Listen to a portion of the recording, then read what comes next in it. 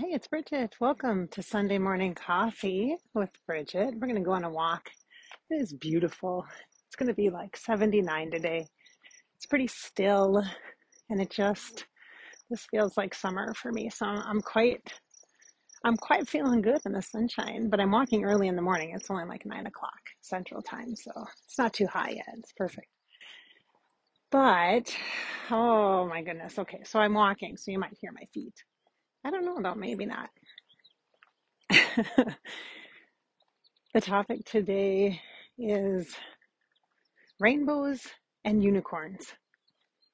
hmm So it's Pride Month, and I do celebrate Pride Month. Yes, I do. And I have been attempting to post something that is aligned and using the colors every single day. And I'm on it's the 9th today. And I've been able to do it every day, if you've noticed, just subtly. And so I don't know. I'm like, wow, this is quite a challenge I set for myself, which I didn't share with anybody else because I'm like, oh, what if I miss a day, And then I'm like, what if? So what? Then just start up again the next day. Today I'm wearing what I refer to as my mermaid shoes. They're very colorful. They got purple and blue and green and yellow on them. So they're missing the orange and the red, but that's okay. That's okay. I'll take it. Um, so rainbows and unicorns. Hmm. Kind of feels magic, and it feels like variety, and it feels like choice. I think in the world, there is so much diversity and so many options, opportunities. Just look at all the different kinds of social media platforms, or walk into a coffee shop and look at all the flavors that you can choose from. Well, the opportunity for choice is great. Wow, have we expanded? Wow, have we changed over the course of the last however many years? That's awesome. Sometimes, though, with that amount of variety, there can also come with this overwhelm and a feeling of pressure to make that decision while you're standing there waiting in line, or to know what you want. Maybe that's more accurate, the pressure to know what you want. You're going to hear the neighbor's big truck drive by me right now.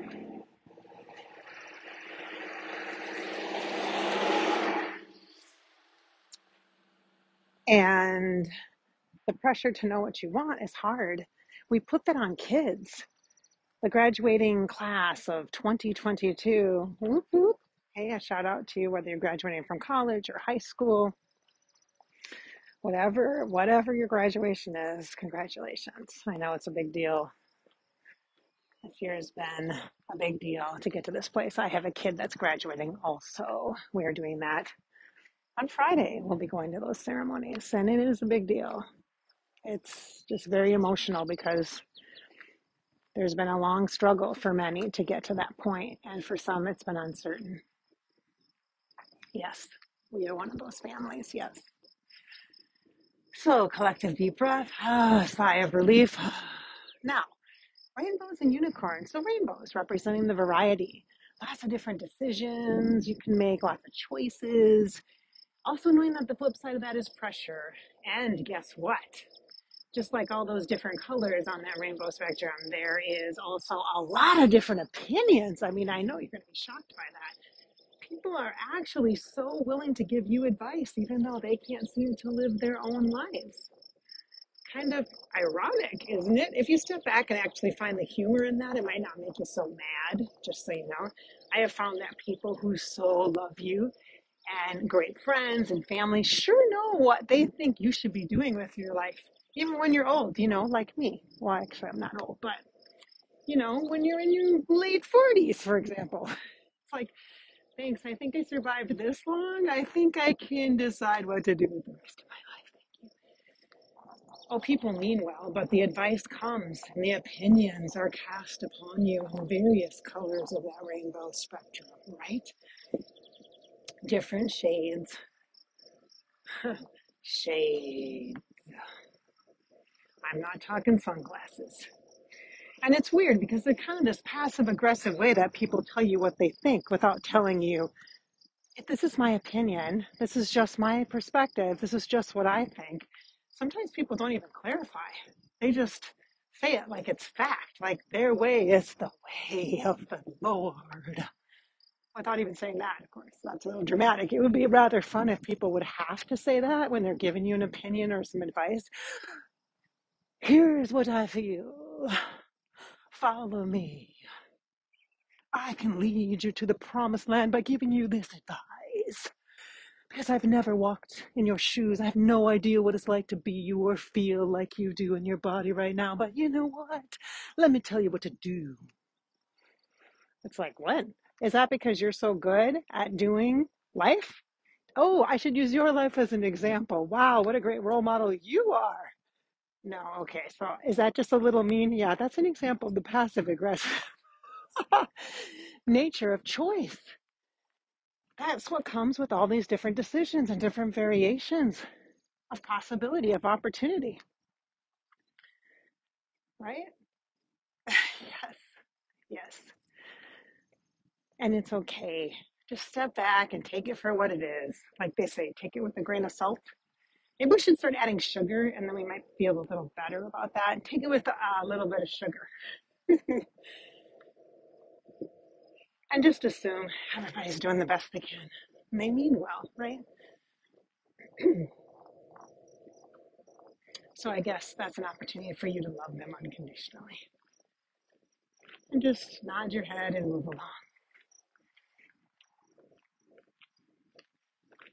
So what about the unicorn piece? What's that about? Rainbows and unicorns. Little unicorns have so many diverse meanings nowadays, don't they? Mm-hmm. Lots of memes out there regarding that whole unicorn status. Let's just begin with the fact that a unicorn represents a horse. And a horse is a powerful totem animal. For me, a horse represents healing and intuition. So therefore, healing your spirit. So we'll start with that. The unicorn piece of it makes it more mythical, more magical, and more maybe psychic. Let's take that slant to this. The idea of what is possible. Sometimes literally the dreams that we have or the visions that we wish we could have feel more like fantasy than real life possibility. Why is that?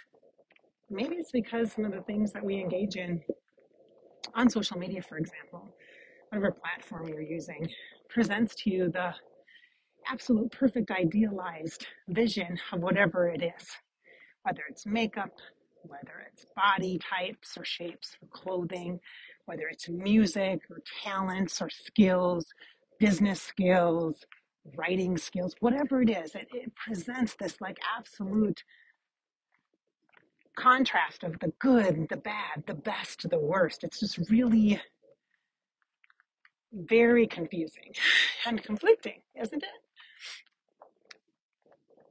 it? When we step into this place where we want to be connected more fully, authentically to ourselves, to our soul, to our intuition, and lead from that space, it can get confusing. Life can get real confusing because our brains have been on autopilot for so dang long. We have been taught and praised based upon how smart we are, the kind of grades we get, everything external that we have, the house, the car, the kids, all of the stuff that other people can witness and see and then reflect back to us how great we are, how successful we are. Because why? Because we have a great brain. Because we went to the best school, because we have a good job, because we provide for the people around us, right? So isn't that just an exhibition of what you can do for other people and of rewarding the fact that you show up and do for other people? Instead of asking the very needed, much needed question, the magical question about your soul, your spirit, which is that unicorn inside of you that shows up and is like, hey, magic, what is your magic? Who are you in relation and in context to the world around you? How are you? How are you showing up and engaging with the world? How are you in this moment in your lifetime actually stepping in more fully to the wholeness of who you are? That doesn't just rely on your brain and the tangible outputs or expressions, but it counts on you waking up as an intuitive person, as a unicorn, not just a horse, but a freaking unicorn, and imagining and bringing into fruition, which is what we call manifesting, the version of your life that will bring you fulfillment and joy in the moment. It's not a guarantee that you won't have pain, because pain has a purpose to bring to you the contrast and understanding of the beauty of the simple things of life.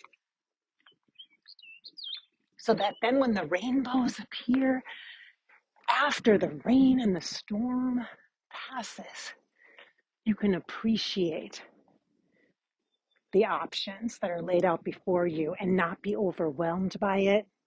Just have gratitude, grace, appreciation for the perspective without the pressure. But the only way you can do that is when you're standing next to your unicorn and in alignment. That little horn at the top of the unicorn, that is about the spine, the pranic tube of the spine.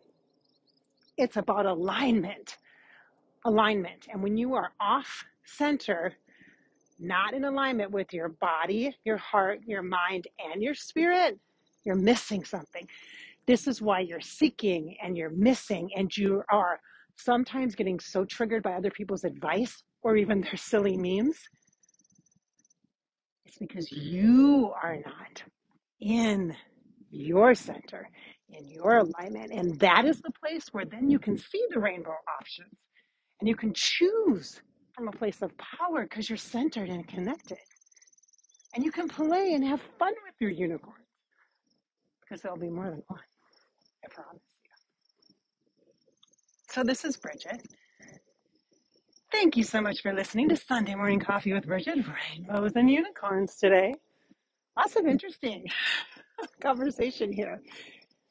Also, happy graduation to the class of 2022. And to your parents, to your family, to those who have supported you along this pathway to get you to where you are at today. We all celebrate with you in this space. We celebrate with you. So this is Bridgette. Thanks so much for listening. I hope I've inspired your spirit today, filled you with hope, encouraged you to live your life. That's what we're here for after all, and our connections every week on Sundays here on Above Life channel on YouTube. Thanks for listening.